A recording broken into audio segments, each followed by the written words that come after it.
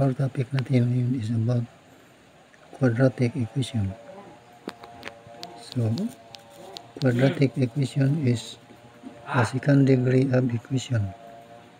Second degree of equation.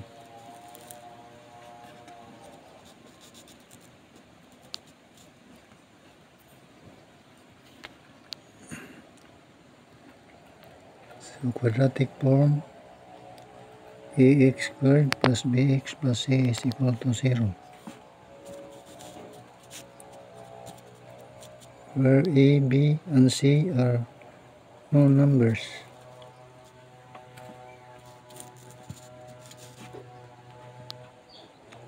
Ax squared plus bx plus c is equal to 0.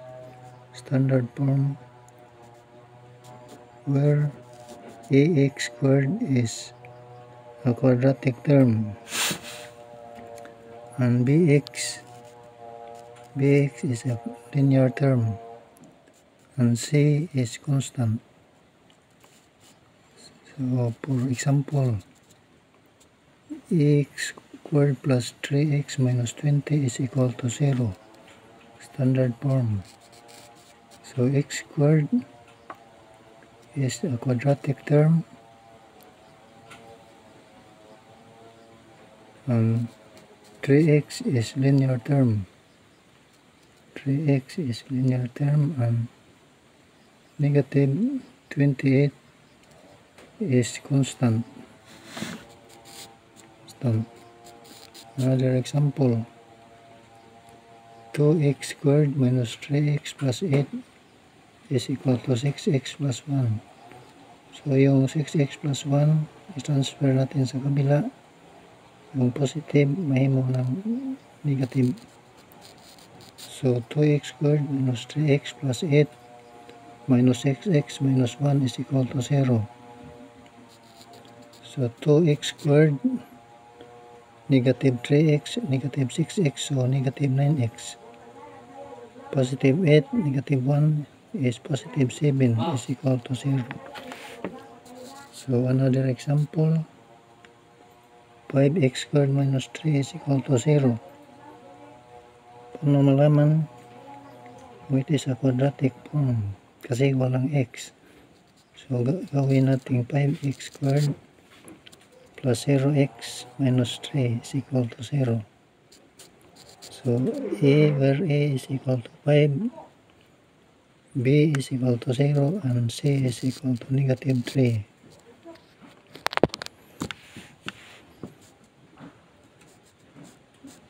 So we start solving quadratic equation using the formula x is equal to negative b plus and minus square root of b squared minus 4ac all over 2a.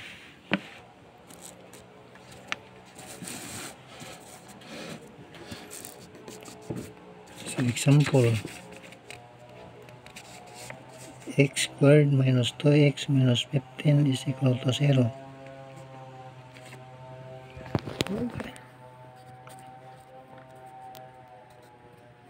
So where a is equal to 1, b is equal to negative 2, and c is equal to negative 15.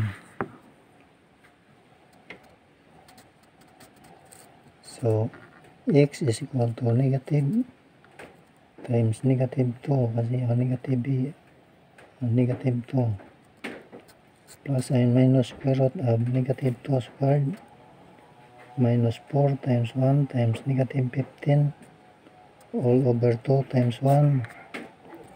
So x is equal to 2 plus and minus square root of 4 plus 60 all over 2. So x is equal to 2 plus and minus square root of 64 over 2. So x is equal to 2 plus and minus 8 all over 2. So x equal to 2 plus 8. Positive yung gamit natin, positive. 2 plus 8 over 2. So, x is equal to 10 over 2. So, x is equal to 5. X sub 1 is equal to 5. So, gamit natin negative. So, x minus 2, x equal to 2 minus 8 over 2. X is equal to negative 6 over 2. X is equal to negative 3. So, x is equal to 5, x is equal to negative 5 equal to 0. And x is equal to negative 3, x plus 3 is equal to 0. So, yan ang factor natin pag sunod natin ng factoring. Check natin. X minus 5 times x plus 3 is equal to 0. So, i-times natin x minus 5 times x minus 3. Negative 5 times positive 3 is equal to negative 15. So, 3 times x is equal to 3x. Negative 5 times x is equal to negative 5x. X times x is equal to x squared. So, yan natin negative 15, negative 5x, positive 3x is equal to negative 2x. X times x is equal to x squared. So, x squared minus 2x minus 15. So, yan ang labas dito ay. X squared minus 2x minus 15 is equal to 0. Sinik lang natin dito. So, another example.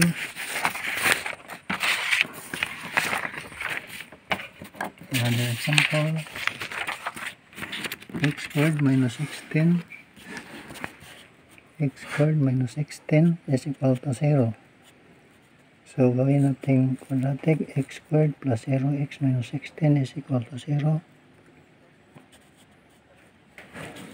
Where a is equal to 1, b is equal to 0, and c is equal to negative 16. So, using the formula, x is equal to 0 plus and minus square root of negative 0 squared minus 4 times 1 times negative 16 all over 2 times 1. So, x is equal to 0 plus and minus square root of 0 plus 64 over 2. So, 0, x equal to 0 plus and minus square root of 64 over 2. So, x is equal to 0 plus and minus 8 over 2. So, sa positive natin, x is equal to 0 plus 8 over 2. X is equal to 4. X is equal to 4. X sub 1. So, yun sa negative natin ang gamitin. X is equal to negative 8 over 2. X is equal to negative 8 over 2. X is equal to negative 4. So, yan ang i-check natin. Yes, so this is the factor. If we solve a factoring, check natin sa factor. X is equal to 4, x is minus 4 is equal to 0, x is equal to negative 4, x plus 4 is equal to 0.